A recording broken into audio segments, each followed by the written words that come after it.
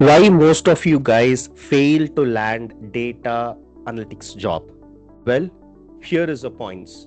The first mistake that you guys will make is just focusing on the tool and not understanding the data.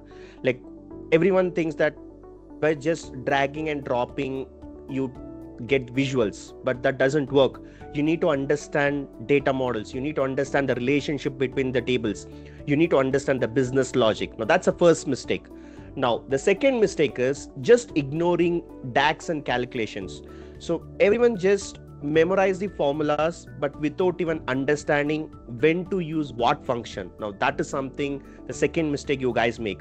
And you just build a dashboards with some fancy colors and user interface, but if you don't understand data, if you're not able to be a storyteller, then that doesn't work. And you're just applying for job by taking some online courses without some hands-on experience, well, this is also a problem. And the last thing which I want to say is, if you're only building a dashboard or reports with Power BI desktop, well, that doesn't work. You need to know how security works, how to optimize your reports, and you need to also focus on the latest technologies, including Fabric and Azure.